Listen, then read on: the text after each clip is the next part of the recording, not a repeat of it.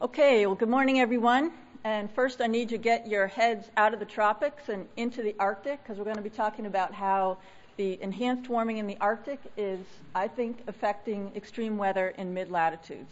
So let's start by going back to the good old days, when we could look down on the Arctic Ocean from a satellite and see a nice, healthy ice cover covering most of the Arctic Ocean at the end of the melt season during the summer. This is an example back in 1980. But what we see these days is very, very different. Looking at 2007, for example, and you can visually see that the ice cover at the end of the melt season is about 40% reduced from what it was in those good old days. The difference in the area in the sea ice between these two time periods is about 1.3 million square miles. I mean, that is just huge. And if you want to relate that to something more familiar, it's equivalent to about 40% of the lower 48 states, or for your Europeans, it covers all of Europe. So the question is, we've got all this open water now that used to be covered with ice. It used to reflect a lot of solar radiation back to outer space that isn't anymore. All this solar energy from the summer is going right into the Arctic Ocean, warming the Arctic Ocean. What's happening to all that energy? Well, as the cold temperatures move back in the fall, all of that energy is coming back out of the ocean into the atmosphere in the form of sensible heat, water vapor or latent heat, and infrared radiation. So the question is really not whether this sea ice loss can be affecting the atmospheric circulation on a large scale. It's how can it not be? And what are the mechanisms? And even more important, what are the impacts? So what I'm going to focus on today, a lot of people have been looking at how sea ice is affecting the atmospheric circulation. I'm going to focus in on particularly how the enhanced warming in the Arctic is potentially affecting extreme weather in the northern hemisphere, mid-latitudes. And I want to be very clear about what I mean by extreme weather. The extreme weather I'm talking about is caused by very persistent weather patterns, which tend to be associated with very high amplitude upper level patterns, so high amplitude waves in the jet stream, if you will. And there are some examples that illustrate this very well. For example, if you look at the 20 coldest days in Tampa, you can see that the anomalies in the 500 millibar height field show a very high amplitude pattern with a big ridge over the west and a big trough over the east coast. Similarly, if you look at the hottest days in Atlanta, you see a big ridge parked over the Mississippi Valley. Or the wettest days in Chicago, a big trough over the western Rockies, bringing a lot of moisture up from the Gulf of Mexico right into Chicago. So the point here is a very high amplitude upper level pattern associated with this type of extreme weather. All right, so get back to the ice cover and how all this heat is going back into the atmosphere in the fall, and we can see very clearly how it's affecting the atmosphere in the Arctic. So looking down here on the North Pole, we can see Greenland and Siberia, and this is the anomalies in the near surface temperature, the air at the near surface during the fall during the last decade, and you can see the anomalies in the temperature like 4 to 6 degrees, really big anomalies, and they're not confined to the surface. If we move up to the 850 millibars now, and I've expanded the view a little bit, a little bigger area, you can see that these anomalies are much larger in spatial extent. And if we continue up to 700 millibars, we again see these warm temperature anomalies all over the Arctic basin. If we integrate all that and look at the 1,000 to 500 millibar thickness anomalies, again, a big, huge anomaly right over the Arctic. So thinking about how this is going to affect circulation patterns, if you have the 1,000 to 500 millibar thicknesses increasing more at high latitudes than at mid-latitudes, of course, the poleward thickness gradient then is going to be weakened. And we also see this happening in the winter as well. It's not quite as pan-Arctic, but it's still a strong anomaly, mainly focused over the North Atlantic. So we looked at this a few years ago in some work where we looked at summers when the sea ice cover was lower than normal compared to when sea ice was higher than normal. So on the vertical axis here is the poleward temperature gradient, the poleward thickness gradient, and starting in those summers, looking at how that thickness gradient evolved going into the fall, the winter, and even into the spring. And you can see that this is in the North Atlantic now, you can see that during the summers when the ice was lower than normal, that polar thickness gradient was weaker than when the sea ice was extensive. and this was true in the North Pacific as well. So what I'm going to do today now is focus on mainly the fall and the winter, and thinking about those thickness increases that are larger in high latitudes than in mid-latitudes. I expect there to be two main effects. The first one is we know that the zonal upper level winds are driven by this polar thickness gradient. So we'd expect to see weaker zonal winds at upper levels. Do we see this? Yes, we do. Let's look first at these thicknesses by season, looking back over time, going back to 1950 to 2010, and I'm looking at the polar thickness gradient here for each season. The brown line here is for fall, and you can see that since about the mid-1980s or so, there's been a very steady decrease in this thickness gradient, both in the fall and in the winter. And this is over the North America, North Atlantic area. But it's true over the whole hemisphere. And together with that, if we look at the zonal mean winds at 500 millibars between 40 and 60 north, we see again this big drop or big weakening in the zonal winds during the fall and in the winter. In fact, this weakening is about 20% since about the mid-1980s when the sea ice really started to decrease.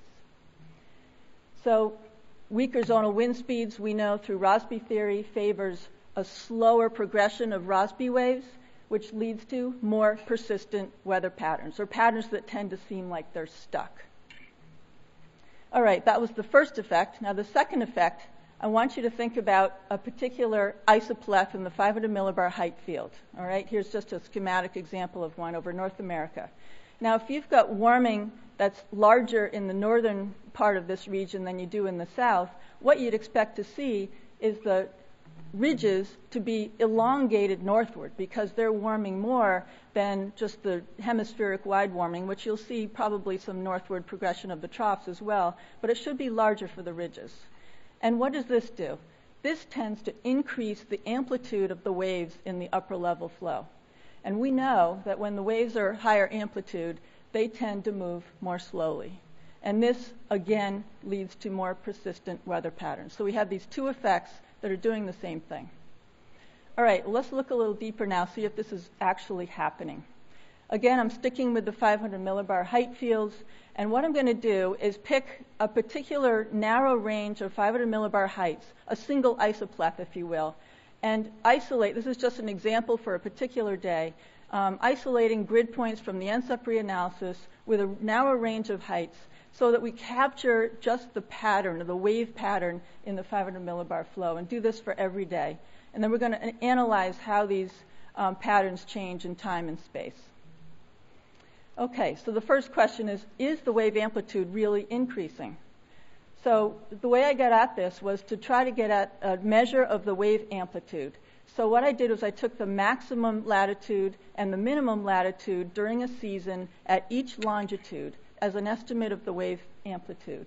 And I'm plotting these in a Hofmeier diagram. And this is across the entire northern hemisphere now. So this is longitude on the x-axis and time on the y-axis. It's a very noisy plot, but these red values here are where the wave amplitude is large. So if you actually do the trend analysis for each longitude, which is plotted up on the top here, you can see that the trends are positive everywhere. The red asterisks show you where the trends are statistically significant. So you can see that across the entire northern hemisphere, during the fall now, this is when we see that the amplitude seems to be increasing everywhere. During the winter, we see pretty much the same thing. Again, the trends are positive just about everywhere, with peaks in the eastern Eurasian area, peaks over North America, and peaks in the eastern North Atlantic.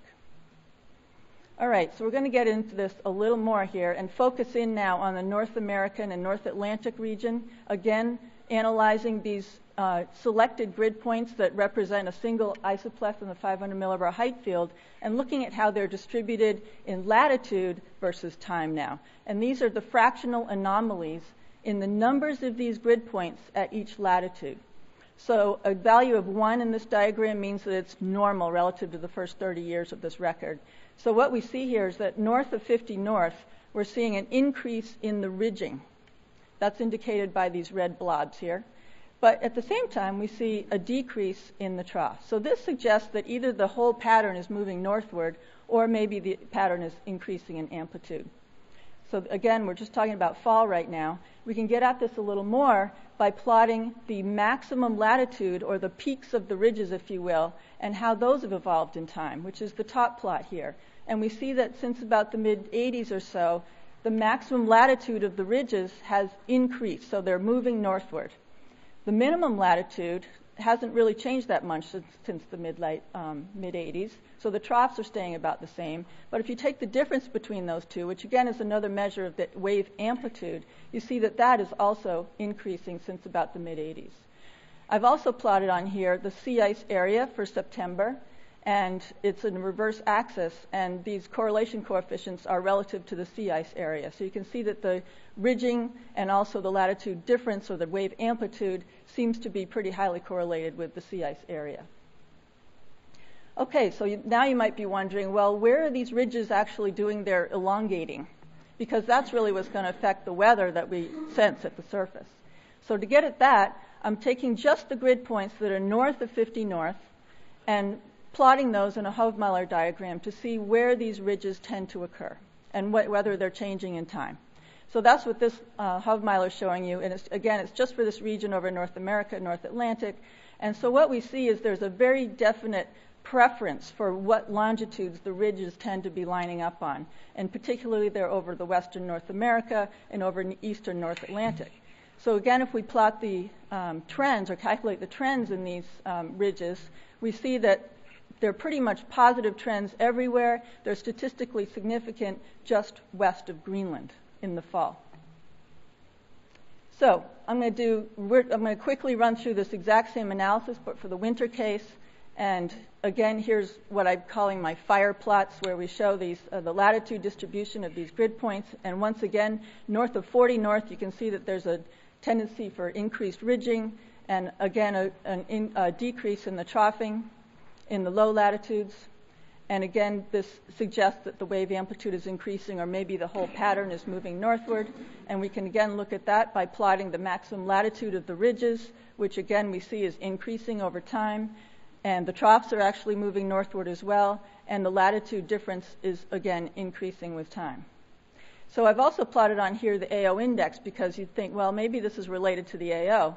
But it turns out that there's a very low correlation between the AO and the ridging behavior and also the amplitude behavior, although there is some correlation with what the troughs are doing, moving northward. So where are these ridges happening in the wintertime? Again, I'm showing this Hofmeiler diagram of the longitude of the ridges versus time. And again, the red areas are where they're the most ridging grid points. They're north of 40 degrees north.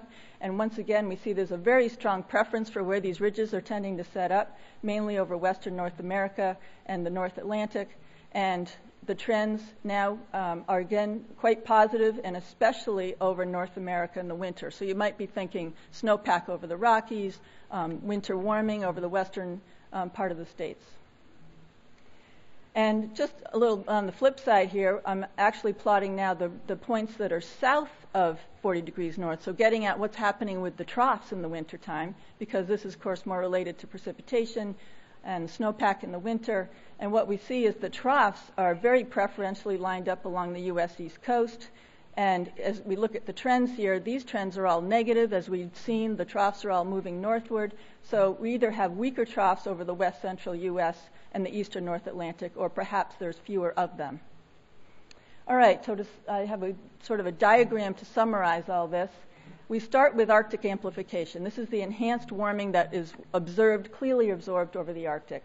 And it's especially in the fall and winter, and I didn't have time to talk about summer, but there's a very similar thing going on in the summer because of the earlier snowmelt over high latitude land. And Dave Robinson talked about this on Monday. We see very similar effects in the summer as well. So because of this differential warming in the Arctic, we see that the polar thickness gradient is weakening. And this has two effects. We have a weaker upper level zonal flow, which reduces the phase speed of Rossby waves. We also see that the peaks of the ridges are elongating northward, which increases the amplitude of the upper level waves. And both of these are causing the Rossby waves in the upper level flow to move more slowly eastward. And this is connected with weather at the surface. When you have your waves moving more slowly, you tend to have more persistent weather patterns, which we know is connected with extreme weather of certain types. So we'd expect to see an increased probability of these types of extremes: droughts, flooding, hot heat waves, cold spells, prolonged snowfall. And with that, I hope there's a time for a question or two. Have